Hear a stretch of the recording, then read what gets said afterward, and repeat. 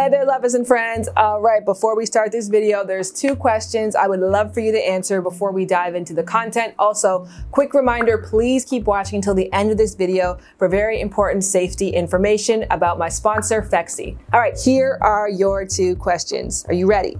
Question 1, are you single, in a relationship, married, or in a relationship and have a new baby? Question number 2, or actually this is more of an activity. In the comments section, put an emoji that perfectly describes your sex life as it is today. Not like literally today, but like this time in your life. Go.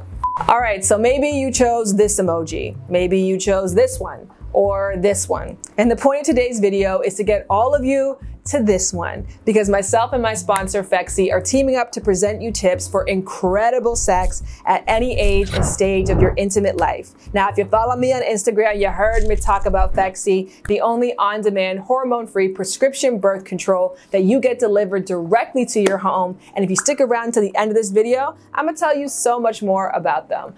Right now though, I'm gonna take you through some tips that you can implement starting today to improve your sex life, whether you are single, in a relationship, married, or a new parent who's in a relationship. All right, let's start things off right now with some game-changing skills from my single folk.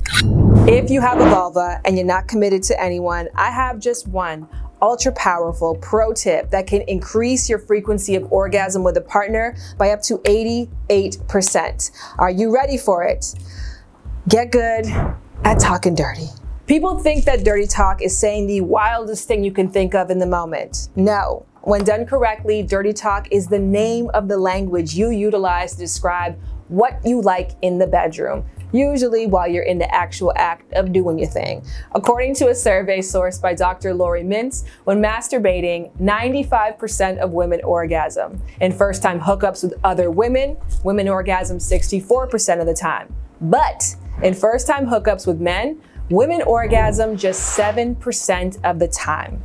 Yes, our societal conditioning that pushes this penis-centric heteronormative sex as the default is at fault here. But the good news is that there is an immediate solution that lies right directly within you and on your tongue. And that's where dirty talk comes into play. So get good at talking freaky so you can rewrite the script of faulty ideals around what women want. Even if you're not currently having sex with anyone, practicing the language of dirty talk will help you to clarify exactly what you like and how you like it. That way, if you ever do decide to add someone else up into your mix, you'll have a master class on how you like to be pleased to give to them. Okay, so that in mind, here's some words or phrases that have helped me to clarify my needs, and they might help to spark your own imagination. Lick it in a circle. Personally, I'm not really a lollipop. I'm more like an ice cream cone. So I prefer consistent and slow stimulation. I love it when you put your palm right above my. And want to know what else you can use dirty talk for? Having important conversations on sexual health, including family planning and birth control.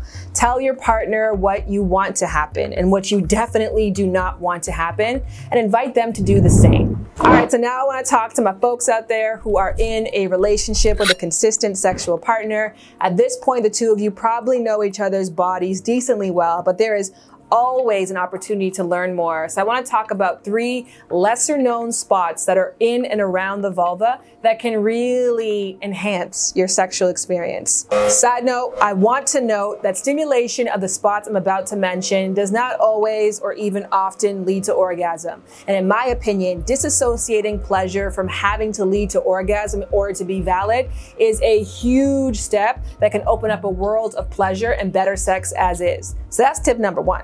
The U-spot. The U-spot is positioned at the opening of the vagina, directly above and to either side of the urethral opening. Now, if you ever felt like one of the best parts of penetration is the entrance, it's likely because you enjoy having your U-spots stimulated. To achieve this pleasurable and powerful erotic sensation, have your partner lightly stroke around the vaginal opening, and then have them walk their fingers around your vulva, applying pressure at various points. Make sure your partner doesn't get distracted distracted by the clitoris or the G-spot, so the U-spot and other parts of the vulva get their due attention.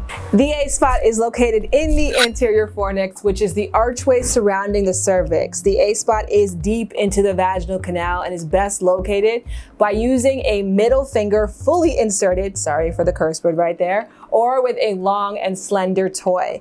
Warning, the A-spot is not the cervix, so make sure if you're trying to stimulate this spot to not go straight up and down, because the cervix is painful for many when stimulated, but when you press forward towards the belly button, that's when you can get into the fornix area. The O spot. This is the A spot, but in reverse. So same technique you would use. You would go deep into the vaginal canal, but instead of pressing forward towards the belly button, you would now press towards the anal region. Now this spot is responsible for why many people with vulvas enjoy anal sex, and some are even able to achieve orgasm. And if you want to give your partner an extra wow factor, why not try stimulating the A spot and the O spot at the same time? Moving on, let's talk about the best sex ever while you are married. Now, I have been married for close to 3 years now, and I can say, even though that's not a long amount of time, I've already started to notice changes in our sex life. Now, some of those changes have been positive, and some of those changes have been challenges. Now, the positive side is that I feel like Jared and I have entered into this complete judgment-free zone when it comes to sexuality. When we are in the bedroom, we can try anything, and if we try something and it doesn't work out, we know we have a partner who is committed to being there with us. On the flip side, one of the challenges with having a partner that you have sex with for a long period of time, with the notion that this is the person you're going to be having sex with for the rest of your life, is that it does result in a difference in the way you experience passion.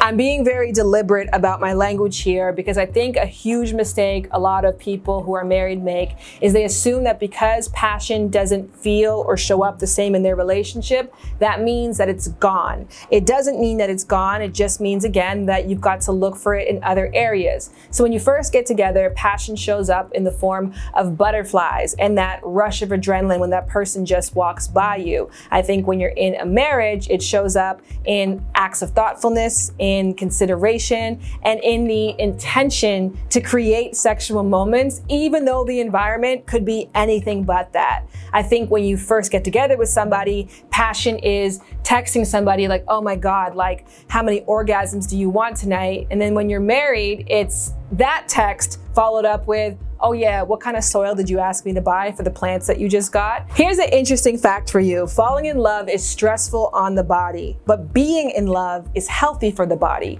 When we fall in love, we experience an increase in cortisol, the stress hormone. But studies show that when we develop an attachment to someone, oxytocin can actually work to inhibit cortisol production and stress response. That's why researchers say that true love probably begins when the hormonal cocktail stops working. So in short, the truth of the matter is things are going to change with time, and you need change. But I think some people make the mistake of assuming that if things are different, that must mean you have to change partners. But there's a ton of other options before it comes to that.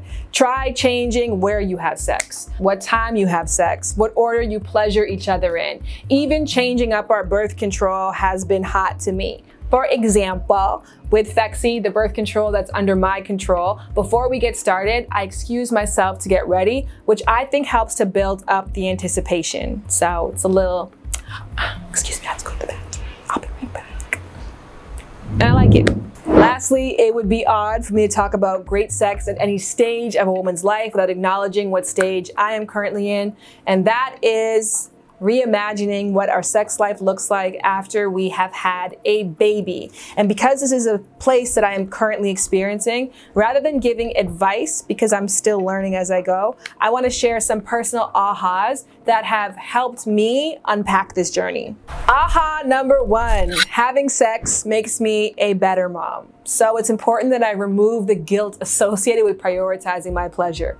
The truth is that even as I'm making this video right now, I'm experiencing experiencing mom guilt. And we all know what that is. It's this thought and this voice in your head that says that you're supposed to be doing something with and for your child. And to combat that voice, I have learned I have to talk and reason directly with it. So when I talk to that voice who makes me feel bad for making time to get it in with my partner, I remind that voice that, hey, orgasm and sex are healthy for you and your body. They put you in a better state of mind. It improves your heart health. It improves your clarity. It reduces stress. All things that your child can directly benefit from. My second aha is that my body looks different, but that doesn't necessarily mean that it looks worse, especially if I'm willing to work with those changes. So for example, my belly button, the skin on my torso, my nipples, and randomly the heels on my feet all had a total makeover since I became a mom. To pivot with these changes, I've invested in lingerie that I can keep on during sex.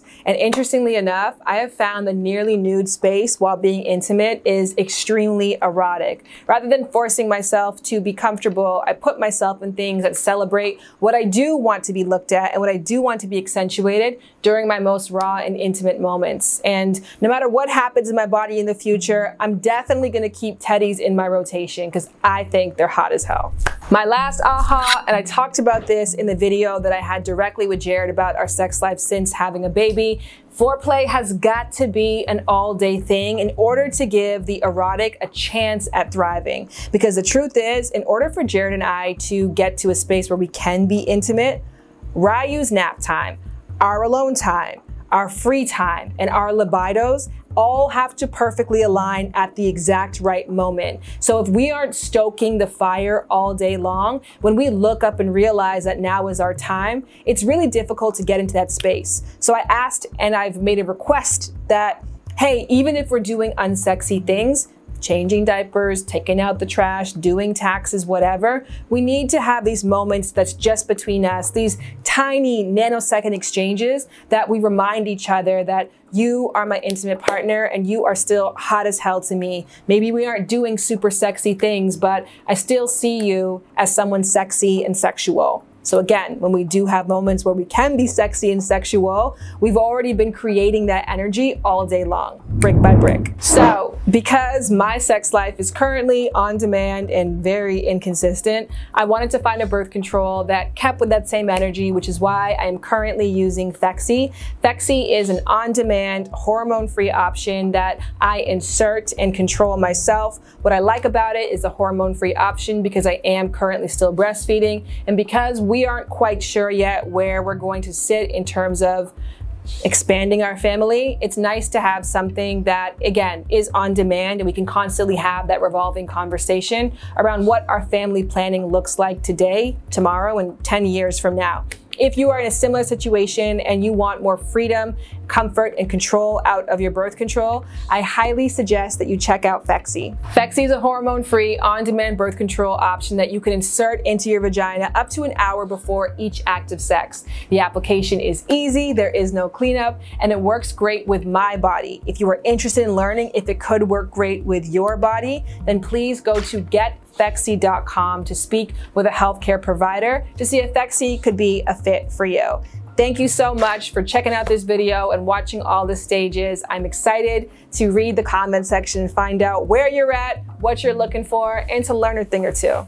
Do not use if you have a history of repeated urinary tract problems. Side effects include vaginal burning, itching, discharge, genital discomfort, yeast infection, urinary tract infection, or bacterial vaginosis. Phexxi does not protect against STIs.